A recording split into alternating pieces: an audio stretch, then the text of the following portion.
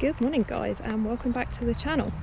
This morning you find us at a quite wet Tebay Services where we spent the night.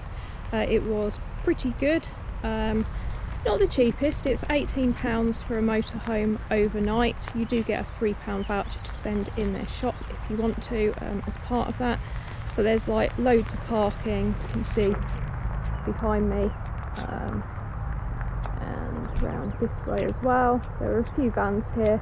There's an upper tier just over here which had a number of vans and motorhomes in it overnight, but it was nice and quiet. Had quite a good night's sleep for the first night and a night on the road, but yeah, gonna hit the road soon and head north.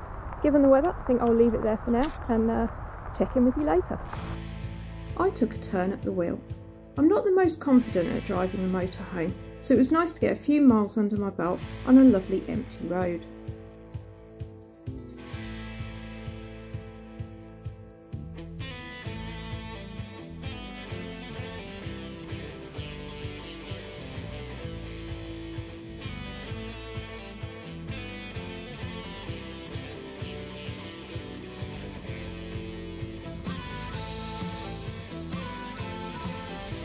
Not sure my passenger was too convinced though. It didn't take long to reach the Scottish border.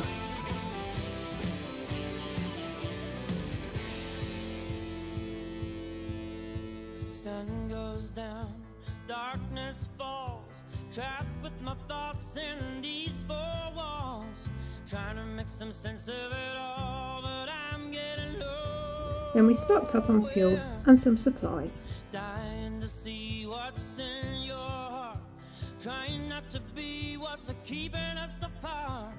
You see the light while I'm stuck here in the dark, and then you said we can't stay like The sun had come out and we had lovely blue skies by the time we took a break off the A9 at the Ralia Cafe. Disappointingly, there's now a charge to use the toilet. Then we pressed on to our final stop of the day. Hey guys, so it's still sunny and we're in Scotland now. We are at the Culloden Moor campsite, which is just outside Inverness. Made it up here from Tebay, took our time, got here about 4 o'clock-ish. We've got to our pitch, got set up, just going for a walk with Archie at the moment, and yeah, seems really good so far. It's a bit of a pit stop for a couple of nights on our journey, so yeah, we'll speak to you later. Good morning from Findhorn. It's about a 40-minute drive from the campsite, so we've just got here and parked up. There's a free car park just outside the motorhome stopover area. There is a bigger car park, but that does have a height restriction, so we can't get in there in the motorhome. It is very wet and windy out there, feels quite wild, so we're just sitting here for a couple of minutes just to see if it calms down a little bit before we brave it and head onto the beach.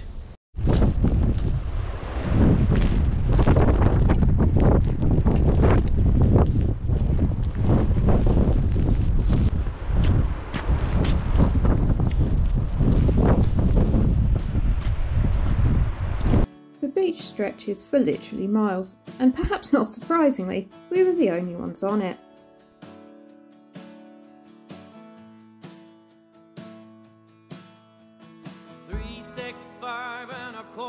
Until we start this thing anew. I'll be ready for some changes. I'll be waiting to break through, chasing down a dream like a storm in the western sky, unyielding in its power, unwilling. The pebbles were amazingly rounded and shiny.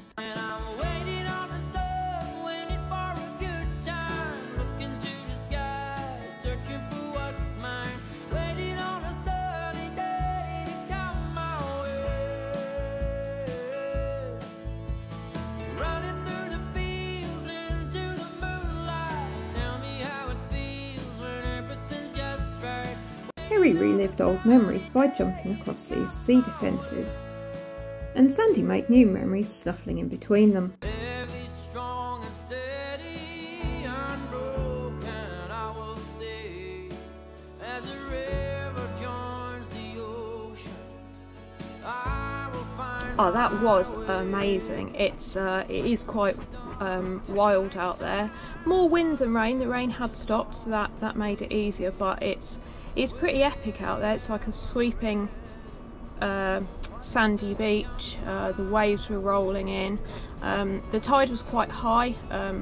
Sorry, got a dog going a bit mental next to me. But yeah, it was really nice with the dunes and the defence structures, the concrete things. That was pretty epic. It was better than I expected. We came here because Kerry has banged on about how he used to come here for holidays, and to be fair, when I looked on Google and I looked on some YouTube videos, I thought, what is he raving about? But yeah, within like 30 seconds of getting onto that beach, I knew exactly what he was raving about. That was really, really good. Apparently, if the tide's out, you can walk like a 7-mile walk, pretty much just all along the beach around the coast, which would be nice to do on a better day than today. But even the brief walk that we've done was just amazing. It feels quite bleak, but bleak in a good way, if that makes any sense at all. We did have a really crazy moment where Archie decided he was going to throw himself into about a foot of water. I think he shocked himself there. So we didn't walk too long because we didn't want to get him to get too cold in this weather. So yeah, we've just come back, got the heating on in the wagon, got them into their drying coats, and yeah, I think we'll just brew up now and probably have some lunch. But yeah, it's definitely worth coming here. We used the lovely modern clean public toilets before we headed back.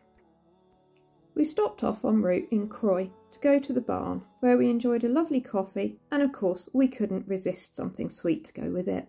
They have a small selection of savoury items, and there's plenty of vegan options. Everything we had was delicious, and I'd definitely go back if I was in the area. Our final stop was to look at this viaduct, which is only a few minutes' drive from the campsite. It's actually Scotland's longest viaduct, but I'd never heard of it before, and we only came upon it by chance because we could see it from the road to the campsite. The graffiti was slightly less epic. Back at the campsite, we did that obvious thing to do in Scotland when it's quite cold and raining. We had a barbecue with Kerry's parents. If you've liked this video, please do give it a like and think about subscribing to see more of our adventures. See you in the next one.